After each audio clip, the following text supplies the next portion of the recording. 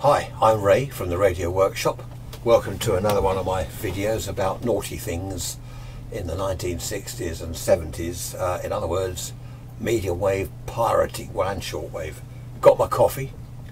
Early Monday morning, pouring with rain down here on the south coast of the UK. So, we're ready to go.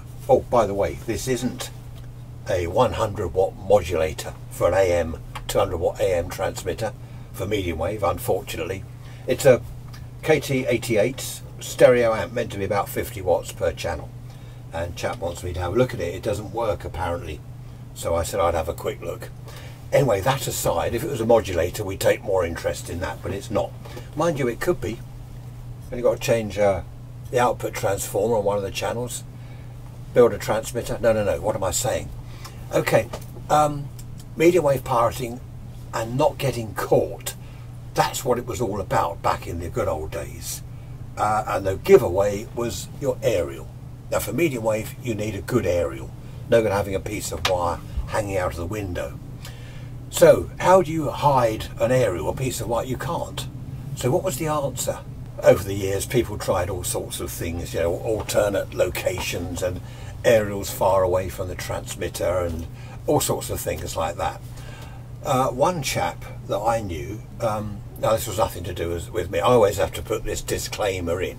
I know nothing, okay? I'm just telling you what happened. I wasn't there. Happy days. What this chap did, he had a homemade transmitter, AM transmitter, modulator, you know, he built a modulator, I forget what the valves were, but and he had a decent aerial in the garden. He had his complete radio station all set up, okay, the transmitter, and a receiver as well, and he had it all set up in the back room of his house, big aerial, and he'd go on the air on Sunday mornings on medium wave, not every Sunday morning, but in those days, Sunday morning 11 o'clock ish was the medium wave pirate radio time. Tune around anywhere, oh, I would say anywhere in the UK, on a Sunday morning at 11 o'clock, there were transmitters popping up all over the place. Yeah, excellent, great fun. And of course the GPO, they were the kind of authority. It's Ofcom now, isn't it? And actually I think Ofcom have given up, haven't they? I think they've now passed pirate catching over to the BBC. I don't know what's happening. I mean, I wouldn't, because I'm not involved in pirating, of course, so I know nothing. Anyway, so this chap, he went on the air every Sunday, only for an hour, 11 till 12, with his pre-recorded program. Great, it was great fun, and he had a good, I think the transmitter was about 50 watts, so you know, it was a decent transmitter, good quality, decent aerial, and he did get some good coverage. You know, it didn't just sort of do locally, it really did cover a good area. And of course, inevitably, one Sunday morning, the GPO Morris 1000 van, he always looked out of the window, upstairs window, up and down the street, waiting for the van. He knew it would turn up, and it did. A couple of things before I go on. One or two people have said, what's that humming on all the videos in the background? It's the computer fans, the computer's over there, and it kind of, the mic picks it up. I forget what the other thing was. A couple of things. Anyway, don't worry about that. Right, yes, so he saw the van, it pulled up. He told me it pulled up next door, in fact. He could see it. So he rushed downstairs to the back room, transmitter, not off, but onto standby. Okay, transmitter onto standby. Waited for the knock on the door, which did come. And he opened the door. Hello, they said, hi, we are the GPO, blah, blah, blah. And he was all kind of, as he put it, gushing like, oh, wow, GPO, excellent, yeah, come in, come and see my transmitter, come and see my gear. And of course, these two GPO lads were sort of looking at each other, strange, you know. So, you know, he invited them in, and he took them through to the back room, and there's the transmitter. Okay, and it's switched on, all right, it's on standby, but it's switched on, ready to go. of course, these, I think he said the GPO chaps sort of didn't know what to say. They're sort of looking at each other, looking at the gear. They must have thought, well, this is an easy cop. You know, the bloke's brought us into the house and he's showing us the gear. And apparently they did say to him, you know, we are from, you know, the GPO, you do realise who we are. And he said, oh, yes. He said, yeah, of course. And he said, oh, come outside, I'll show you the aerial. So that, you know, they saw the aerial out in the back garden, and they obviously couldn't believe them. They probably thought he was mad. He made them a cup of tea, apparently. I'll have a cup of tea while you're here. And he's telling them all about the transmitter and how he built it, and what valves it used, blah, blah, blah. And he's going on like this. And he said to me that one of them took a great interest, because one of them, you know, he was a radio amateur.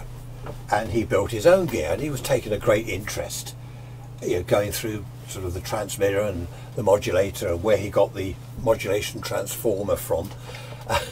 And while it was like good cop, bad cop, he reckoned, while the other guy, this one was taking an interest, the other guy was poking around. He was obviously looking for the, you know, tape recorder, reel-to-reel, or cassette tape recorder, record decks, or wherever, some sort of studio, you know, for the music and the audio for the radio station. Anyway, what happened eventually was that this other chap said, you know, where's your tape recorder? And he said, oh, I'll show you. He took them into the lounge, into the front room. There's my tape recorder. There's my hi-fi amp, which he'd built himself. So he starts gushing with enthusiasm about this Valve hi-fi amp he'd built. And the other chap said, no. He said, is this the tape recorder you use, you know, with the transmitter? And he said, no, I don't use a tape recorder. You know, I've got a microphone, I don't use a tape recorder. And the chap says, no, hang on, what do? You run an audio lead from this tape recorder through. He said, right, what I want to do is hear what's on this tape. There was a tape on the machine. So, you know, this friend of mine was kind of scratching his head. Yeah, okay, oh, you're into music. He said, right. What happened to be on the tape at the time was some Led Zeppelin. So I think that's what he said. Anyway, he played them some of that. And they're saying, no, where's the, you know, the radio station tape, you know, the DJ and all this. And then he, you know, my mate started to come across as confused himself. He said, but DJ? He said, what do you mean DJ? Tape recorder? This is where I listen to my music. This is my hi-fi gear in the lounge. And apparently they all went back into the back room where the transmitter was, and this GPO chap by now was getting a bit frustrated, and he said, what we're going to have to do is confiscate your gear.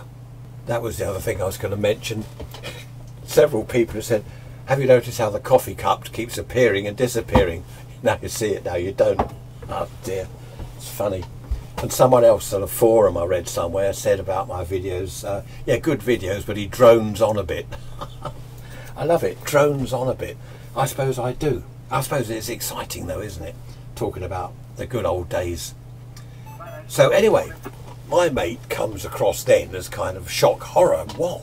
Confiscate my gear? Well, what have I done? What's happened, you know? And they said, well, you know, transmitting on medium wave. Illegal transmissions on medium wave. That's what we're talking about. And he said, no. And he said, no, there's nothing wrong with my gear. Check my gear. And he had in those days you had to have a wave meter or some form of you know, instrument to find out, to check that you're on the correct frequency. Okay, what people used to do, there was one wave meter in the town, and if there was a GPO visit planned, it would go, you know, the people would pass it round. Not many people got GPO visits in those days, amateur radio stations, I mean. But anyway, he had this wave meter, and he said, no, you know, I'm on the correct frequency. And apparently this chap said, yeah, I know you are, we've heard it on medium wave, we know what frequency you're transmitting on. And because, you know, my friend's getting all, coming across as all confused and like, well, you know, check my gear now while you're here, check that it's on the right frequency. You know, I'll connect the, you know, the gear up, I'll put the wave meter there, and let's check it properly. And you know, the GPO chaps were saying, no, you know, we know that you're on whatever frequency it was. We know that. We've been listening on medium wave. We tracked it down to here, to you. You've shown us the gear and all this. So, yeah, my mate's saying, well, I don't understand all this. I don't understand. You want to confiscate all my equipment. I don't quite know if I'm causing interference. At least give me a chance to correct that. And of course, again, the GPO blokes are kind of scratching their heads. What is this bloke? What's he on? We've caught him red-handed, pirating, transmitting on medium wave. He's shown us the gear, the aerial, everything, and he's saying, oh, if I'm causing interference, give me a chance to correct it. They were stunned. I'll now tell you what he did about the audio, the tape recorder. What he did, okay, the mic socket, the audio input on the transmitter, on the modulator part of the transmitter, jack socket, a lead out of the back window, next door neighbour's house, into there. His neighbour had the tape recorder with the pre-recorded programs on. Okay, so there was no way they were going to find the the kind of the studio or any recorded tapes, pre-recorded tapes or whatever, record decks, records. There was none of that there. So when he saw the van, transmitter on standby, bash on the wall, wire of the window, his mate pulled the wire, the audio cable into his place, job done. So all they've got is a transmitter and aerial. Well, that's enough. You'd think that's enough. But of course they were on about this causing interference. He's coming across as, oh my goodness, shock horror, causing interference. The other thing he did when he saw the van pull up, the VFO, it was a variable frequency oscillator for the transmitter. Now this wasn't homemade. If I remember correctly, it was made by Reese Mace. They made a lot of some decent transmitting gear in the old days, and a lot of the military stuff, the VFO would cover just into medium wave a little bit. So you'd go down, say it was sort of, I don't know, 1.6 megs up to whatever, up to 12 megs. That 1.6, you could often go in a little bit further, 1.5, even 1.4 megs, so you're into medium wave. You wind that to the end of its sort of travel and you're in medium wave on the VFO. Then it's just a question of loading up the aerial. So what he did, he moved the VFO to, I think, something like 1.9 megs, which was an amateur band. Okay, top band, 160 meter amateur band. So onto standby, audio lead out the window, bash on the wall, audio lead disappears, VFO onto the 160 meter amateur band. To load the aerial, just give those a twiddle, the ATU, twiddle that so it's not on the medium wave frequency, and then let them in, which is exactly what happened.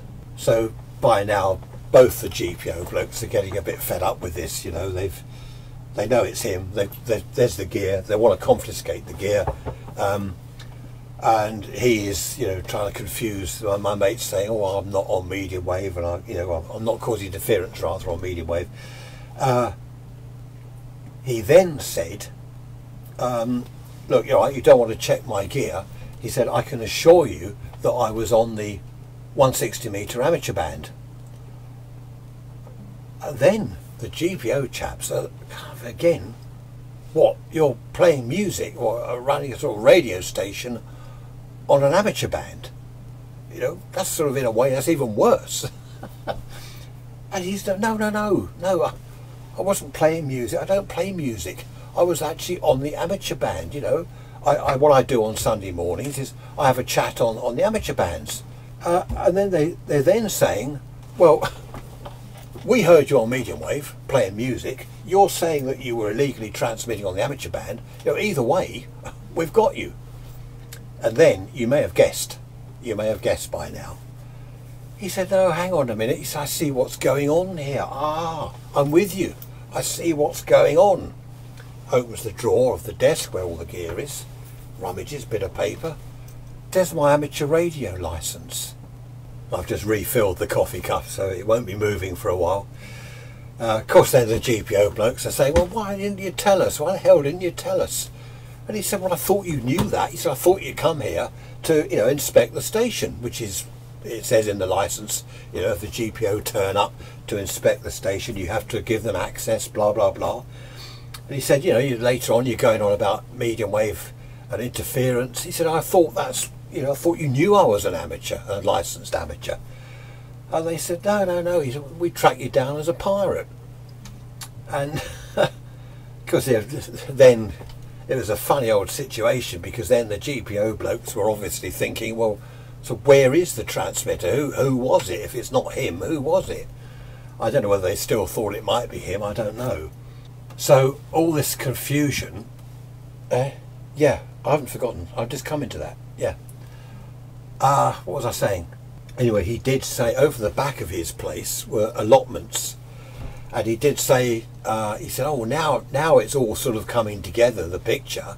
He said, I think what's happened is over the back there, a few weeks back, there were some, you know, teenage lads, and they were pirating on medium wave. He said, I think this is where it's all got confusing. You thought it was me, you've come here, it was actually them over on the allotments. I thought you'd come to inspect my amateur radio station. You know, total confusion. Anyway, they asked about the blokes over the back, who didn't exist, of course. And he said, I don't know. He said, I just happened to see out of the, you know, back window upstairs some blokes over there putting up a wire. And he said, I just assumed it was them.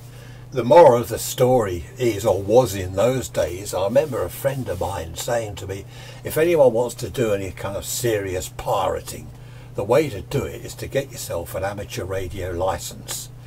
That your license allows you to own and operate transmitting equipment on the proper frequencies, of course, not on medium wave. You know, aerial. Anyone comes round, I'm a radio amateur. Of course I got an aerial. Of course I got a transmitter. Of course I don't transmit on medium wave. But there we are. Happy days. That was quite interesting, because this chap, this friend of mine, was a very vivacious type of character anyway, all enthusiastic and you know, the gushing type of person.